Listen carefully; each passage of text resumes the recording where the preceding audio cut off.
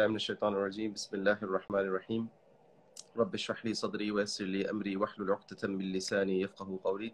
You guys, today we have another remarkable individual with us, another young person from our community, and that is, of course, Abdul Rahman Abdul Rahim.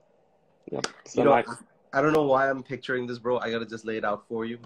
I feel like when you were born, your family was like split. Half of the family is like, it's Abdul Rahman. The other half is like, it's Abdul Rahim. And finally, as the birth certificate hangs in balance, some sagely figure in the family, they're like, you know, let's unite the family, bring both together, Abdul Rahman, Abdul Rahim. And here we are. kind of went like that. Inshallah. But I'm sure when you move to America, with all the fanfare that has gone into your name, when you finally moved to America, it was unceremoniously reduced to just Abdul. Yep, Abdul, and then for the last name, Rahim. SubhanAllah, man. And mashallah, if you guys didn't already catch, he's in the 3rd year of his med school education at MCW, Milwaukee College of Wisconsin. Mashallah. Apparently, from what you're saying, in the 3rd year, it gets a little easier, huh? Yeah, definitely gets more hands-on experience. Yeah. And that's awesome, man, because I hear like horror stories, especially in the first 2 years. Like, you need meds just to get through med school, you know? MashaAllah. Yeah. I'm glad you made it out of the blues.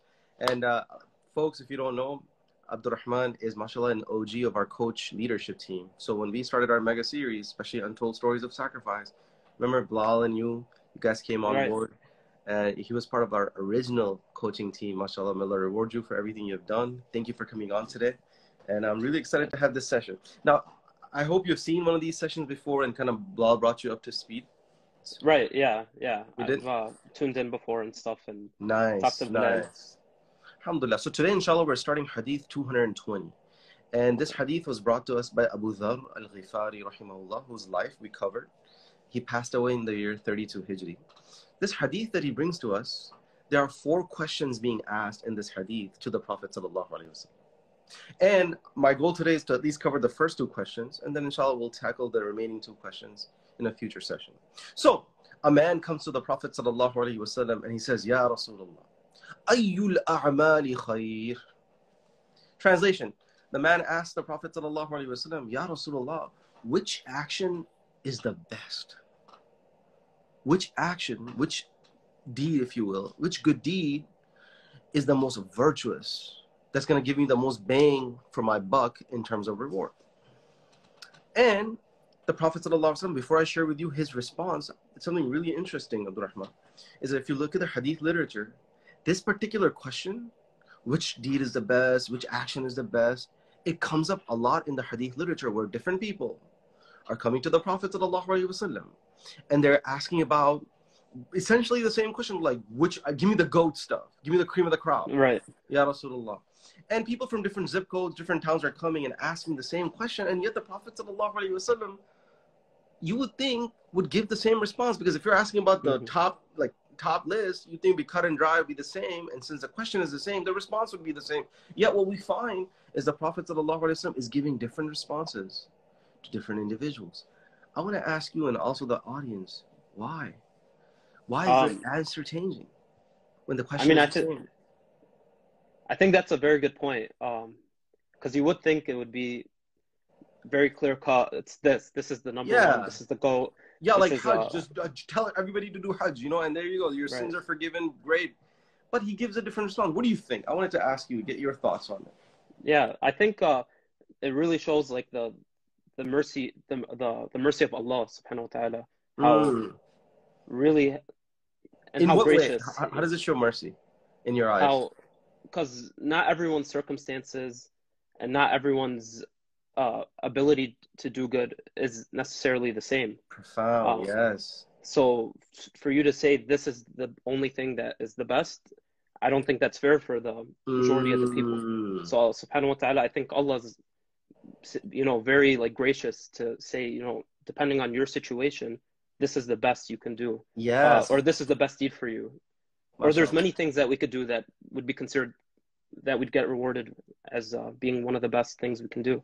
Absolutely. Absolutely. And subhanAllah, feel free to, by the way, if you see any comments that you want to kind of read out loud, like here we have Ameer saying, depending upon the situation of the Sahabas, the Prophet would give different responses, or maybe based Yes. on their own good deeds. And you know, here's something, we learned something beautiful, profound about our deen, and that is, you guys, that our deen, Islam, can at once be universal and at once can be tailor-made and customized just for you. Right. And that's profound, because at once it caters to humanity's macro needs, but at once it can become your specific spiritual prescription. And that's why the Prophet ﷺ is demonstrating this by varying and changing his fatwa based on who's asking for the fatwa. It's profound. It's amazing. Because different strokes for different folks. And that's why you have somebody coming to the Prophet ﷺ say, Ya Rasulullah, give me some dope advice. And the Prophet is like, don't get angry. He's like, Ya Rasulullah, okay, I get that. Like, okay, I've heard that before. But something else. So it's like, don't get angry. Don't get angry. And the person's getting upset because he's getting the same answer. And the Prophet was like, yeah, that's the point. Don't get angry. You know, another person came to the Prophet. Hadith comes in Sahih Muslim. Ya Rasulullah, give me an advice that I don't need any other advice after it. The Prophet is like, believe in Allah and then stay steadfast and consistent. Another person, Ya Rasulullah, what Islam, whose Islamic deeds are the best? The Prophet is like, feed poor people. Say salam to the people you know and you don't know. Perhaps those people were struggling with tribal rivalries and ethnic strife. So that was the best deed for those people. As the anger control was the best thing for that person. So based on your circumstances and struggles, something had become your best deed. I think that's the organic humanity that is built into our deen. And I wanted to make sure you all appreciate. Yeah, that's beautiful. SubhanAllah. Yeah, feel free to react and share your reactions whenever if something strikes a chord with you. Now, this was the first question the Prophet ﷺ was asked. And once again, that was, Ya Rasulullah, what action is the best? Now, Abdul Rahman, I just want you to focus on the question. Notice what he's asking. What action is the best? He's asking about a deed, a verb, an action. The Prophet ﷺ responds by saying, Imanum billah. Having iman in Allah. Now, I don't know if you're feeling what I'm feeling, but let me break this down for you. How do we normally translate iman, Abdul Rahman? Usually we talk about iman as something internal, something like what's an the usual intention. English translation that we typically hear? Belief. Faith, conviction. Those are the three words that are usually thrown around. And normally speaking, when you think of faith, at a surface level, you're thinking of some theoretical thing in your head or like some concept in your heart that you're holding, and that's about it. It's like a thing that you hold inside of you, and that's about it. Here, the Prophet is doing a paradigm shift. The person asks, what is the single best action? And the Prophet is like, Iman in Allah, as if he's saying, Iman and action are synonymous. Iman and actions are twins. You never separate the two. And that is something very important for us Muslims to understand, that Iman for us is not lip service, yo. Iman is not just a slogan. Iman is not you doing online virtue signaling and just a thing you just roll around with. Right. You know, there's a hadith that comes in Musnad of Imam Ahmad and Mustadrak of Al-Hakim, which is one of my favorite hadith. A man comes to the Prophet ﷺ and he's like, Ya Rasulullah, I'm ready to become a Muslim. I'm ready for Iman. So the Prophet began to kind of enumerate for him what Iman entails. You know, you got to get your 5 pillars down and so on and so forth. And the Prophet is telling him the duties that come in the full package of Iman. And now this person starts picking and choosing, if you will. He's like, Ya Rasulullah, charity? I worked really hard in med school to earn my money. I don't know if I want to just part way that easily. I don't know if it's my cup of tea. And then he's like, jihad? Like, I got to inconvenience myself? Like, I got to be willing to bear arms if it comes to it? I don't know if I'm that serious. Like, I don't know if I'm ready for that kind of commitment. So the Prophet ﷺ said, فَبِمَ تَدْخُلُ الْجَنَّةَ إِذَنْ? Oh, do you want to enter Jannah for free? You just want to cruise control your way to paradise without actually putting the effort? And don't you see this, bro? Like, to graduate med school, people are busting their chops, studying, like you said, 8 hours a day, $250,000 worth of debt. But when it comes to doing things to graduate in the hereafter, this is where you hear things like, well, I don't know if I'm really there yet. I'm still like dabbling. Right. You know, again, I'm not trying to be facetious, man, but like the contrast is jarring when it comes to the kind of effort that goes for the hereafter versus the kind of effort that goes for this world. All I'm saying, y'all, we can no longer afford to have Iman with flat tires. You know, you feel me, bro? Like, Right. Iman has to be like validated through action. And that's why when the Prophet is asked this question, let me now give you the full response of the Prophet. He's asked what action is the best. The Prophet says, Iman in Allah, and then struggling in his path. Struggling in his path. Meaning in learning to kind of inconvenience yourself time to time for God. That speaks louder. One action speaks louder than 1,000 words. Time to time resisting your desires for Allah, getting out of your comfort zone for Allah. That's what breathes life to your claim of Iman. So now here, I'm going to share a few examples of how beautiful Iman looks when it's adorned with actions. And you feel free to share your examples, Sure. what you've seen from your family, from, inshallah, even from yourself or others. Iman is when, subhanAllah, you tell the truth on your resume, even if it hurts your job prospects. Iman is to turn down an amazing investment opportunity because all the financing options are haram.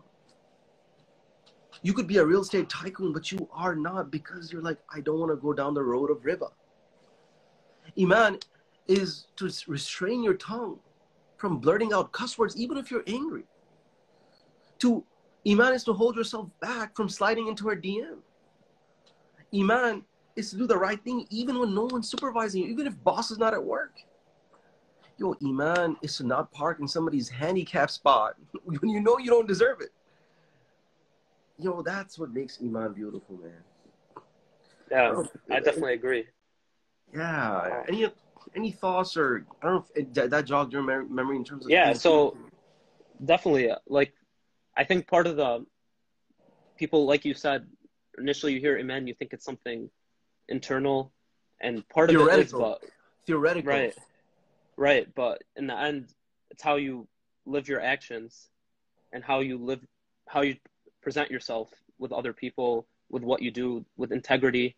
I think that's part of the huge thing. If you're an honest person with integrity, So throughout whatever you do, if you just do it honestly and with integrity and for the sake of Allah, I think that's definitely falls with it. That's you expressing your Iman.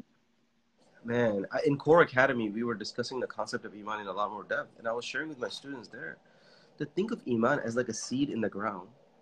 And if you have the proper seed planted properly, naturally it gives birth to branches and fruits and flowers. You know? So a proof that the seed is in the ground is that you have towering branches in the sky. And if those branches and fruits are missing, then maybe there's something wrong with the seed, isn't it? Similarly here, if your Iman is legit, bona fide, it should lead to the fruits of Iman, the branches of Iman, which are your actions.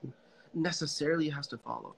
So hopefully this is something we become cognizant of. This is the framework we adopt, is that we're monitoring, are my actions living up to my claim of Iman?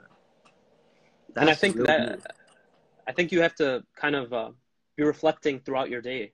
Yes. Even if you're doing something maybe passively, maybe be active about it. Be like, am I doing this to the best of my ability? Am I doing this for the sake of Allah? Am I being honest for the sake of Allah? Am I the struggle, you know, in school, it can get hard sometimes. Yes. And you could be just kind of down, but then you want to take a step back, be like, this is like for the sake of Allah, I'm doing something for other people, for this, you got to make sure you got to go back to the Iman. And that helps you, that makes it a lot easier in the end. Facts, bro. MashaAllah, MashaAllah. So this was the first question, y'all, the Prophet ﷺ was asked, and that is, what action is the best? He said, Iman in Allah, and then struggling in his path. So the man asks a second question. So he said, Ya Rasulullah, if I want to donate something, what's the best thing to give? Like, I want to give something away for God. in the path of God, what's the best thing to give? The Prophet ﷺ said, well, if you want to give the best, then ideally, the best thing to give is when you give from that which you love the most, or that which cost the most. Now that's setting the bar a little bit high. Right. Guys, but I really like, and this is the last point I'm going to make today, and then inshallah we're done with our session. You guys, I hope in the remaining time that I have, I can inspire you to appreciate the point that I'm about to make, and that is, I hope to inspire myself and you that when it comes to Allah, I hope we can learn to give from the best, and that we can learn to give the best, whether it's our time, whether it's our energy, whether it's the stuff you give, you know, because what tends to happen, we give to God leftovers, and the real deal goes to like some dunya stuff, you know. Have you noticed that? Like, I'll give a few 100%. examples, and then you can give your own. And again, this is not meant to like be negative or critical. It's just the reality we live in, and we try to get better. Like when people give away their clothes, you know, and they're in the clothing in the winter drive, or you know, in other ways, like sometimes those clothes are so worn out, so old that even the Salvation Army can't salvage it. Mm-hmm. You know, it's like Exactly. you haven't touched it since the Bush administration, and they're like, oh, guys, like, okay. Yeah. Go ahead, Bismillah. Like, for example, friends at work, you know, they'll go and get the top line shoes, top line clothes, top line car, whatever it is. And then when they're at their local masjid, you know, oh, I'll put in like $1 or something. The hand is shaking to sign the fund.